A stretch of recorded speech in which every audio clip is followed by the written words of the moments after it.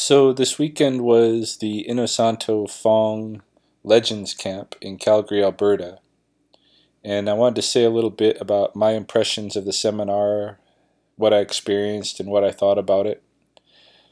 I can tell you straight away that I was really excited for this camp.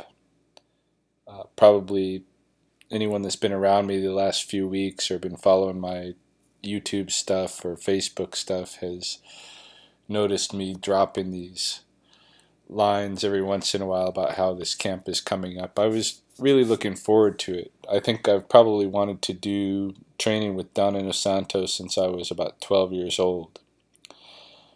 He was one of the teachers of my first Kung Fu Sifu, and so for me it's almost like training with the Sigung of my original school.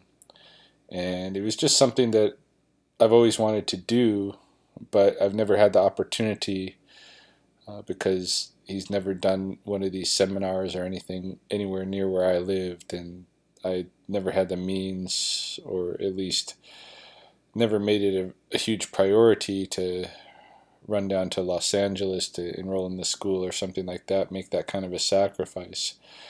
But this is the first time that he's actually done a training seminar in the area where I was living, and he's now like 78 years old, and so this was really, for me, this was like the opportunity of a lifetime to even just have a couple of days training with this legend, with this living legend.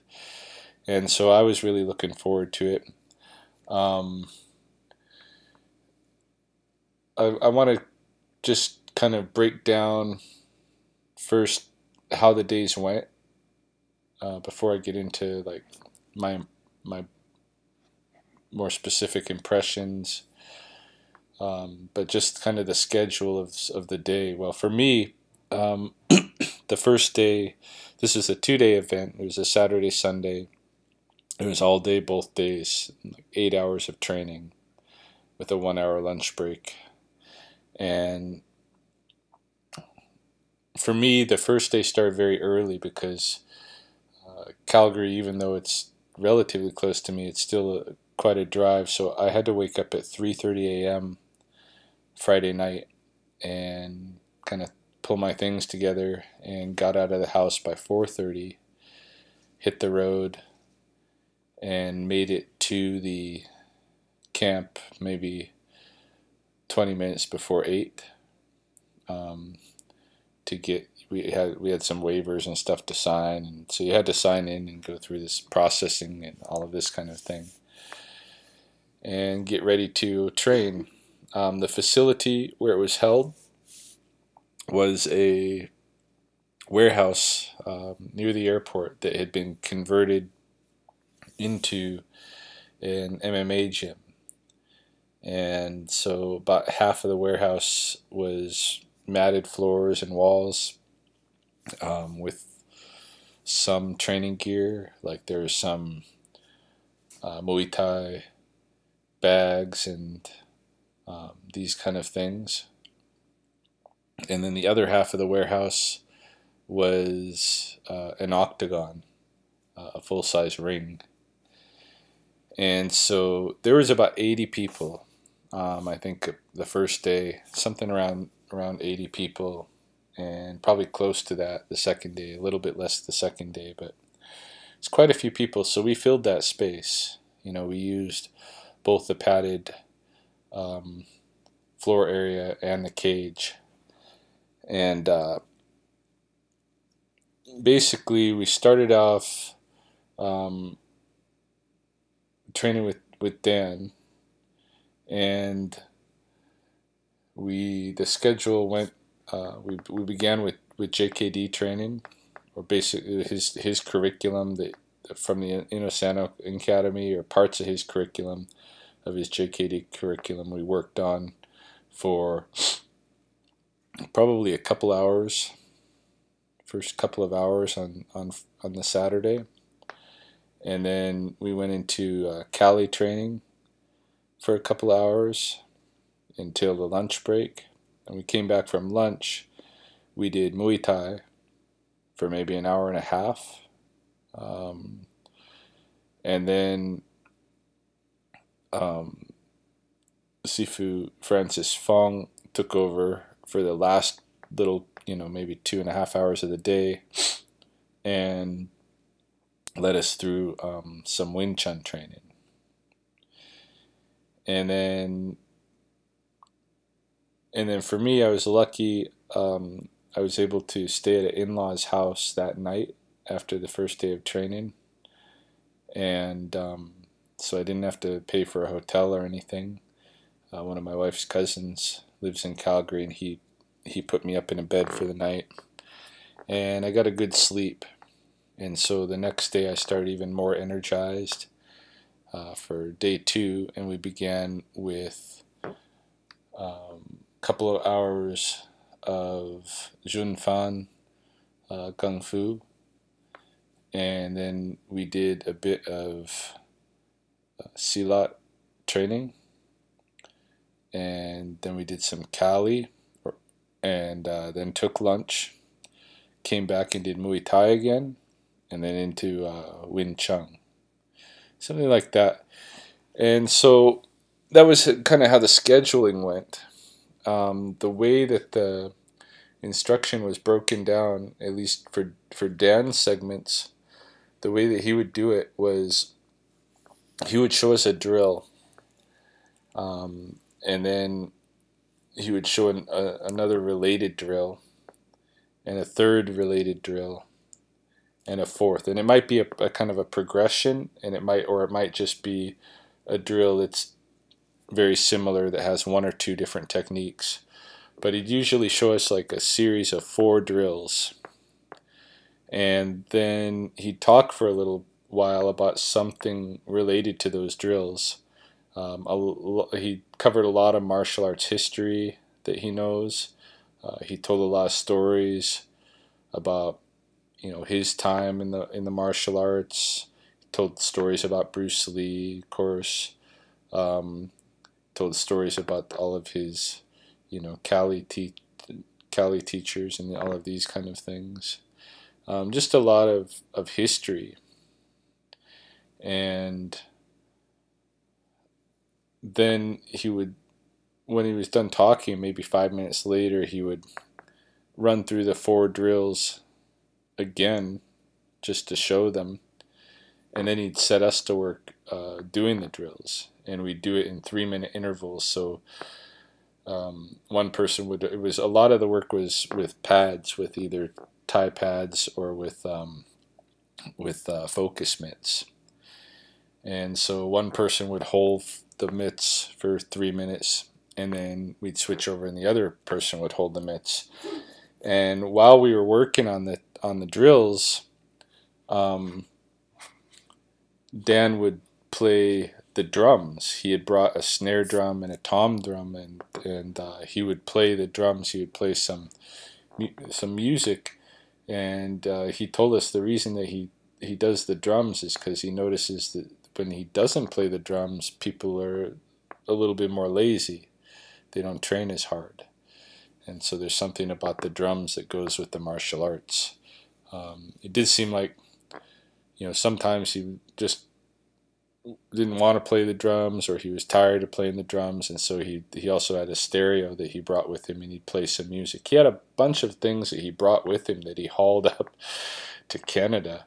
A stereo, the drums, and then he had like these scrapbooks of photographs and stuff,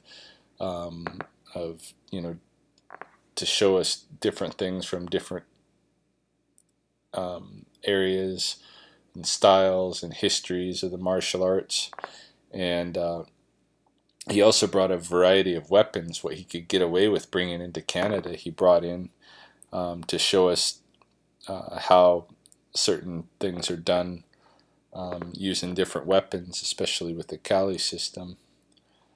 But yeah, that was kind of how it went. So for me, it seemed like the training was a lot of it was very mental, because he was expecting us to kind of quickly memorize 4 drills or sequences of drills, and some of them were a little bit complex. You know, he'd always start very simple, but before long it would feel like it was getting complex. I mean, he would go through it and he'd say, okay, I'm going to do it slow, and he'd do the drill very, what we thought was very fast. And you know, people in the audio, in the, you know, that were training would kind of chuckle at him calling it, you know, slow, because he seemed to go very fast, and we're trying to catch it. Sometimes you only catch, you know, 2 or 3 of the 4 drills, and are looking around for help from other people. It was a lot of mental training, but he seemed to know, you know, in terms of his pedagogy, he seemed to know what he was doing as a teacher, in the manner that he would first demonstrate the drills, maybe go through them a couple of times, and then talk for a little while. And that right there puts a kind of a challenge to your mind, because while he's talking, while he's telling, you know, stories and sharing history of the martial arts, you're also at the same time as listening to him trying to keep those drills in your head that he just showed, because eventually you're going to have to do them. And then he's done talking, and he runs through the drills once more, which is kind of a reinforced, you know, every time you get knowledge given to you again, you have more chance of retaining it. So he must know that there's a certain amount of time between the first introduction and then give it so many minutes and do another you know, reintroduce the same thing, and then set somebody to work actually doing it, and maybe they'll retain it. For me, about the time we were maybe a third of the way into day 1, I realized I'm not going to retain this stuff. It's just so much material. I'm not going to retain the actual drills, you know, drill by drill. And we weren't allowed to like record, and we weren't allowed to you know, audio record or video record or take photographs or anything like that. So the only, you know, device we had to record with was our bodies. Most of the things that we drilled in were already familiar to me. I mean, the techniques used were nothing new that I haven't used myself before, and a lot of the drills he went through you can probably find on YouTube, looking up some of the Inosanto training videos and these kind of things. You can probably find a lot of the stuff that we worked on, or at least something very similar to what we worked on. And being familiar with that kind of material already, what it allowed me to do about a third of the way through day 1, when I realized I'm not going to, you know, be able to retain all of this stuff, was just to relax and not try to retain it. Just to relax and enjoy being there and being engaged in this activity with Dan Inosanto. It didn't really matter to me at that point what I took away in terms of skill or anything like that. I mean, this is just a seminar, so you're not really meant, I don't think, to come away with a great body of new techniques or anything like that. But you can enjoy the training, you can get motivation from it. You know, you can learn the principles of it. There were things that he showed or talked about, for instance, between the Junfan Gung Fu and the JKD, where he would show us a drill that was Junfan Gung Fu, and then he would show it how you do the same drill with JKD and what the difference was. And the difference was, it was basically in the JKD form, it was more of a counter, a aggressive movement. So in the JKD form, the trainer, you would say, would be the one to first attack, and then the drill would launch off of that attack.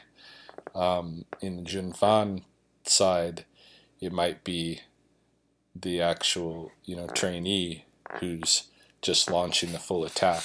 It's not a response to anything. So there were these kind of things. There were the kind of principles that he was introducing us to, and he did, mention that he gets a lot of criticism with the JKD because people seem to be under the impression that it's being promoted as a style when it was never a style and this kind of a thing. But from what he talked about, his understanding of the JKD is that it's a what did he call it exactly? Not counter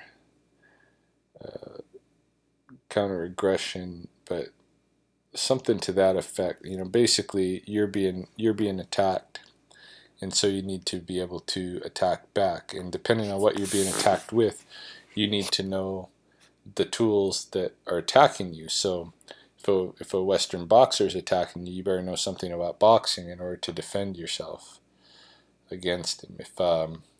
If a jiu-jitsu practitioner is attacking you, better know something about jiu-jitsu in order to be able to effectively defend yourself. All these kind of things. So the JKD person needs to explore all of these different fighting arts in order to be prepared to intercept whatever the attack is and understand it and know what to do about it. And so he kind of framed it as this counter attack system, but also as this open exploration, this very personal exploration of all different fighting arts. And it wasn't anything that nobody's ever heard before, but it was just kind of cool to hear it firsthand from him, that kind of discussion. And so you take away those principles.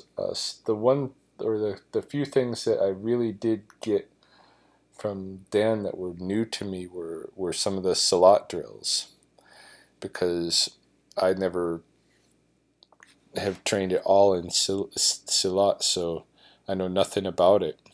And so that stuff was all new for me. And I found that throughout the seminar, whenever there was something that was very new to me, that would be something that stuck, and that I've retained in my memory a little bit better. So there's like a real classic 15-point Muay Thai drill that he showed us on the second day. That I retained. I retained a couple of the Silat drills that he showed us because they were so new. I'm sure I've retained part of the Cali stuff because I haven't worked that much with sticks. Yeah, in fact, I know there's some of the Cali stuff I've retained. I also retained quite a bit from the Wing Chun sessions with Sifu Francis Fong, and I never knew anything about this Francis Fong going into this camp. I heard kind of the rumor is that he was one of the better Wing Chun guys in North America, if not, or the best, perhaps, Wing Chun guy in North America. I don't know. I don't like to think about who's better than who and this kind of a thing, but I was pleasantly surprised by him and by what he offered in the camp. He had such excellent humor. It was a fun time when he was teaching.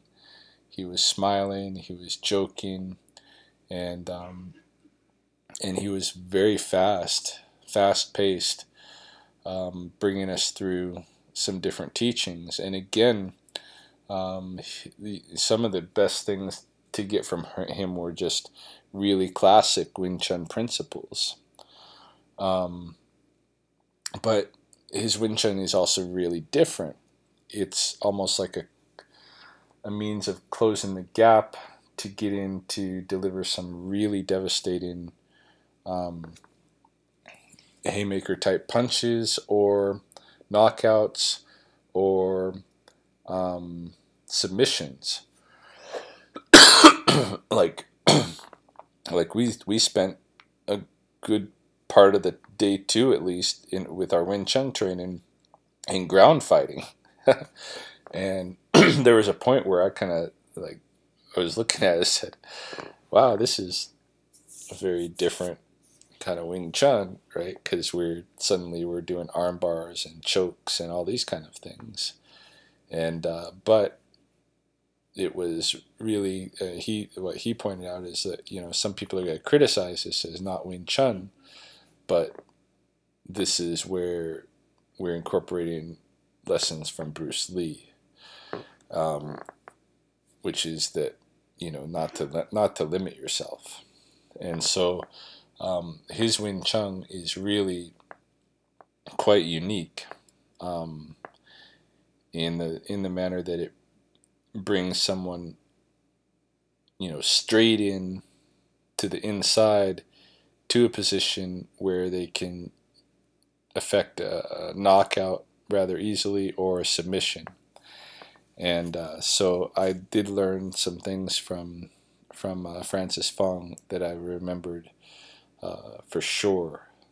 And so I'm hoping to record some of the actual drills that I've recalled from this training, so that, you know, I just have kind of a video record of my own of the few things that I'm going to take away and be able to say in the future that, you know, Dan Inosanto, I learned this from Dan Inosanto. It might just be something very, you know, very basic, but at least I can say, you know, I learned this from Dan Inosanto, or I can say I learned this from Francis Fong. I think most of what they were delivering in the seminar was really basic material from the respective arts that they covered. I mean, none of this stuff was incredibly complex or anything like that. They covered a lot of material, but it was all material that was geared for the abilities of everyone in the room. And we had, you know, 80 people that were aged maybe 13 to 14 up to 70 years old training. I think the majority of people in there were probably age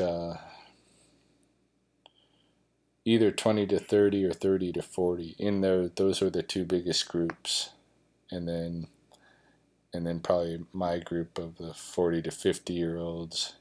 Then it got pretty slim to 50 to 60, and I don't know if there was as many 60 to 70 years old as there were kids under 18. I'm not sure. There was only a handful of each of those.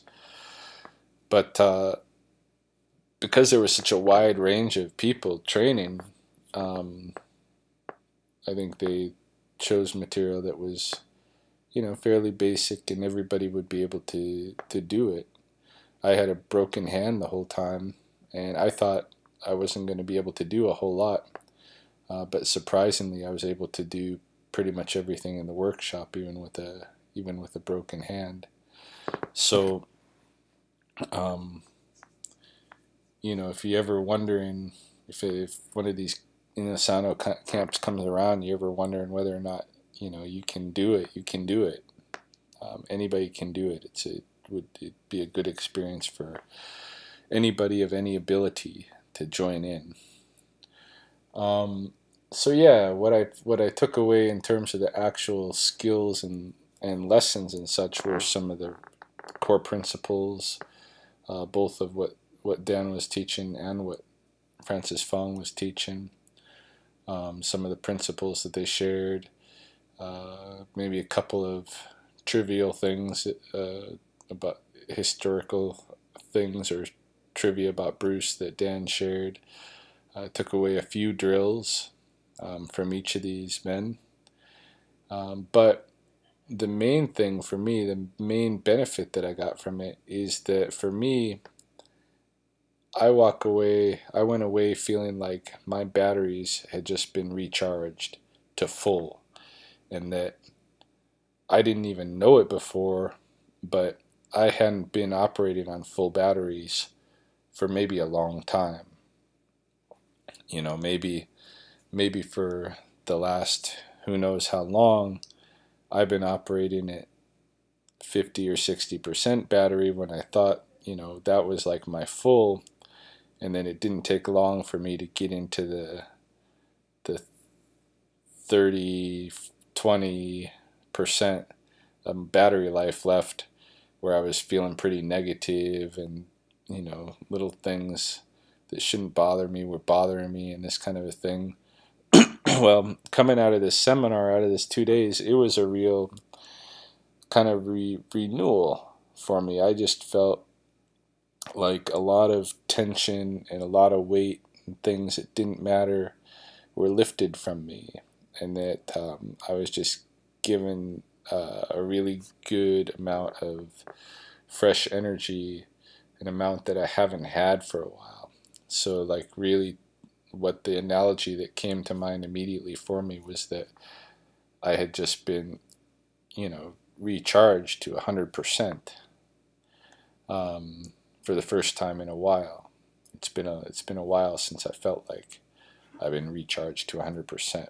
And so that was the biggest gain for me. I mean, I don't really care that much about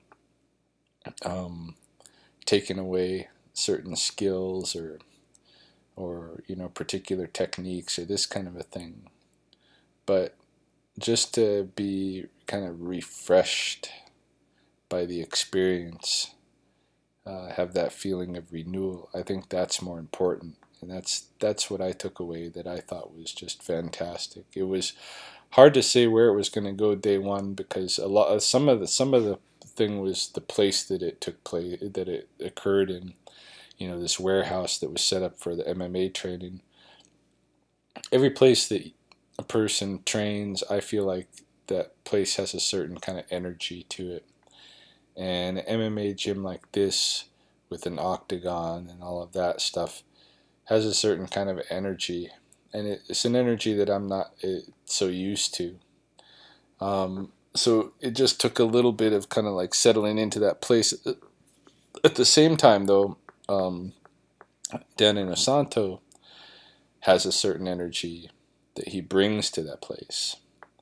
I mean, his drums brought an incredible energy, to that place, and just the way he carries himself.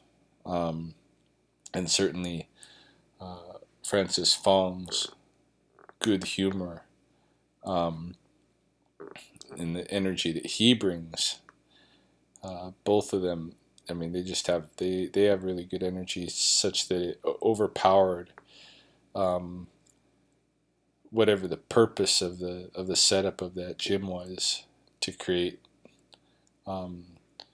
what they had to give us, and to and in my case at least to kind of refresh and renew me in a way that I just needed to be refreshed. It was exactly what I needed, is what they gave me, which was, the sense that all of that stuff that I've been like bothering me and everything, none of it really mattered.